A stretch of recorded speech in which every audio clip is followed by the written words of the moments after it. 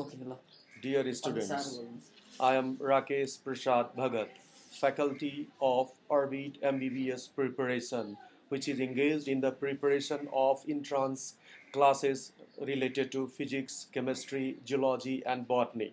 I am welcoming you on behalf of Orbit MBBS preparation and giving you instruction with regards to zoology, how to prepare zoology for the medical entrance examination.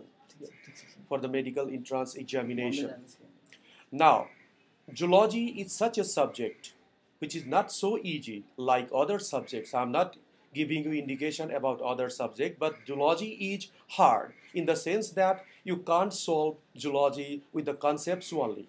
It is half concept, it is half memory, or it is and further, it is confusing and it has so many exceptions. You can't make generalization in zoology with the help of your concepts only. You have to memorize, then you have to go to the exception. That is why I'm always telling zoology is a science of confusions. Zoology is a science of exceptions. Now, even though that you have to make generalize. Now, instructions and suggestions given to you.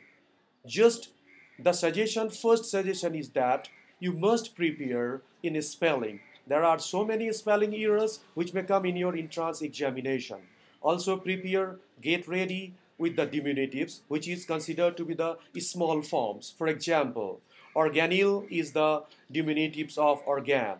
Now go to prefixes and suffixes. So many questions of your medical entrance examination will be solved with the help of prefixes and suffixes. For example, in retroinfection, retro refers to the posterior. That is why if you come to the helminth parasite, okay, it causes retroinfection, and if options are given, you must go to the enterobius vermicularis, which will cause retroinfections. There are so many ups and downs in singulars and plurals. Let us come to the species nepalensis. If the spelling is Nepa-Lenses, you must know that this is a plural. If it is Nepa-Lensis, it's a singular spelling. That is why be cautious, because such spelling is there in Rana tigrina, which is now called Hoplobatrachus tigrinum.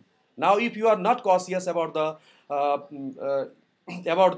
spelling and others, okay, then you may do a wrong in your medical entrance examination. Also, be cautious about singulars and plurals. Now, concentrate yourself on Latin adjectives. Latin adjectives are more important. I'm giving you an example of Latin adjective.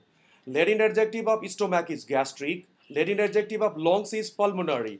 Suppose if you are asked a question about the Latin adjective of gills, then it is branchial. But if options are given in your exam, okay, respiration through gills is called brachial respiration, bronchial respiration, or branchial respiration. If you don't know the Latin adjective of gills, then you may go to others, but it is branchial respiration. Now, today lecture has been video lecture. Okay, this lecture now today the lecture has been completed. Maybe next day it will be continued. Thank you.